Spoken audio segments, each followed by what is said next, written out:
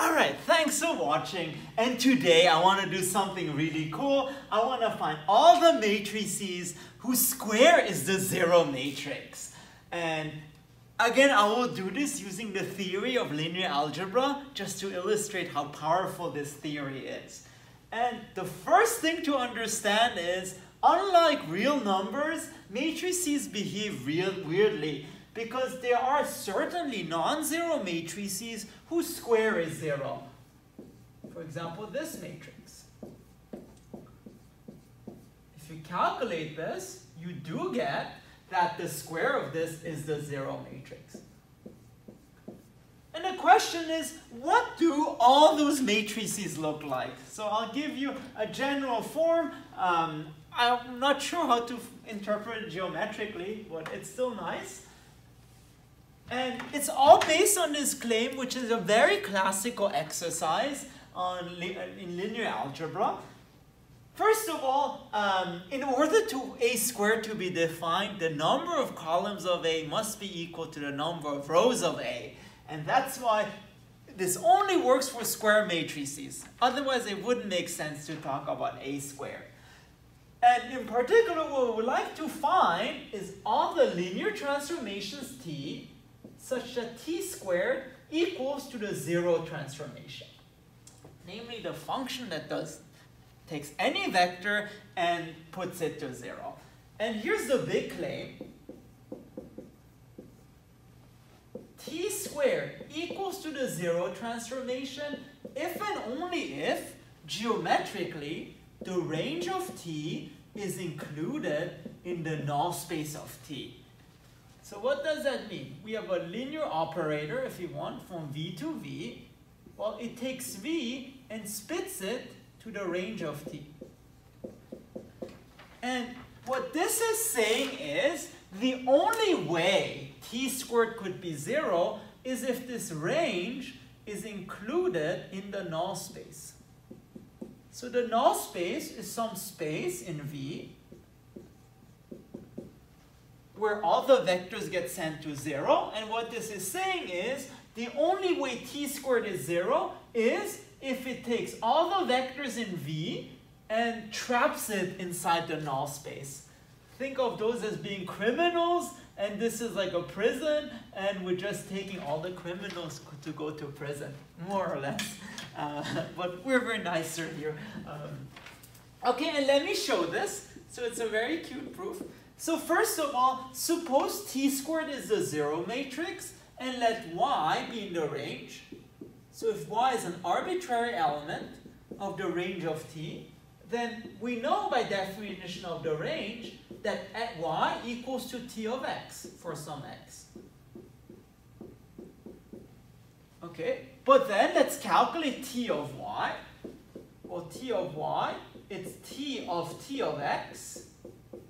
But we know that T squared is zero. So this is T squared of X. And that's basically 0 times X, which is 0.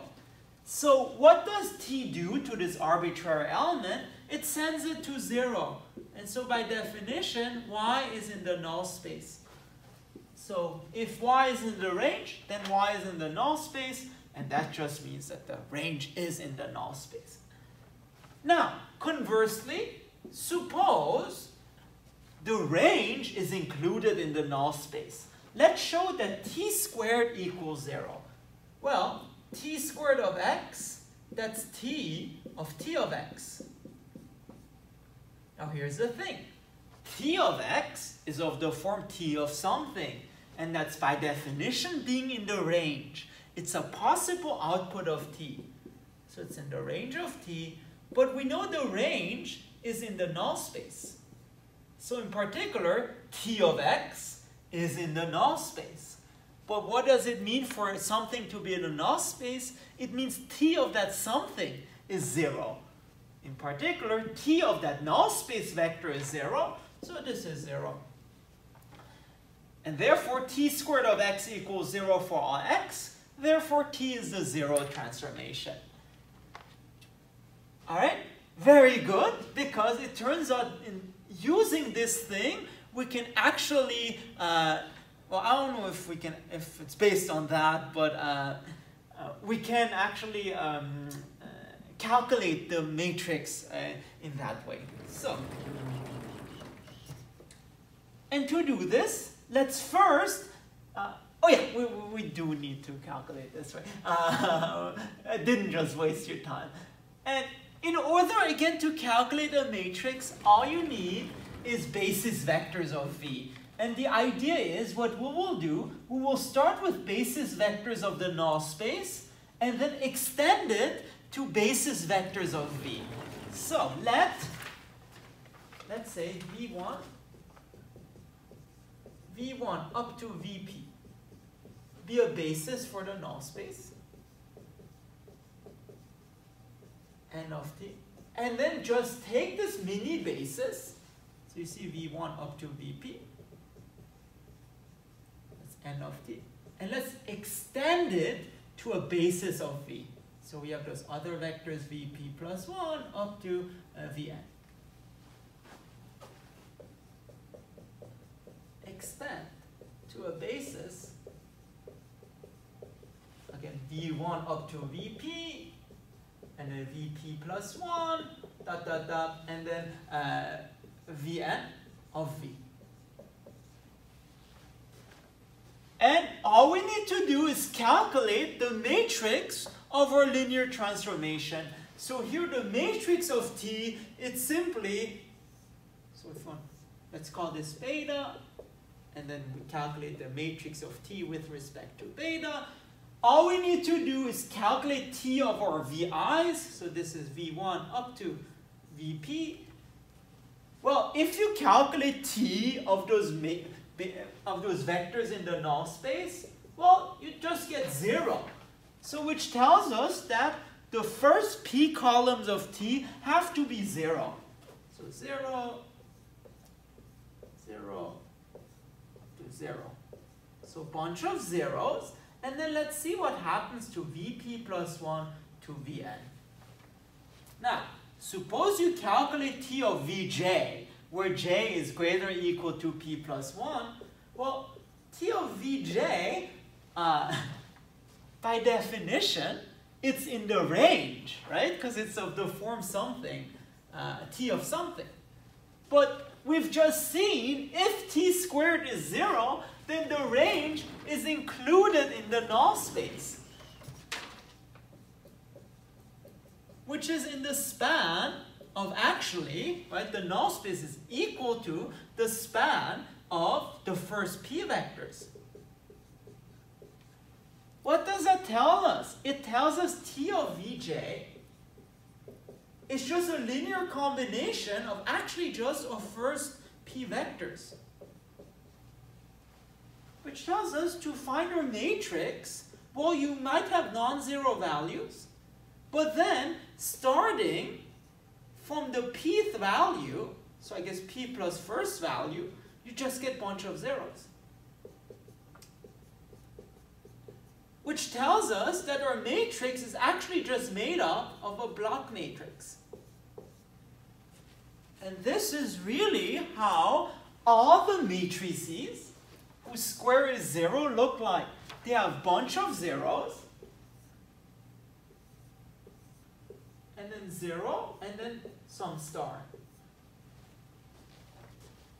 Except what you need to make sure of, so that's why some people are like, oh, well, there might be counterexamples. Not really. You need to make sure that the length of this column, which is P, is equal to the length of this row, which is also P.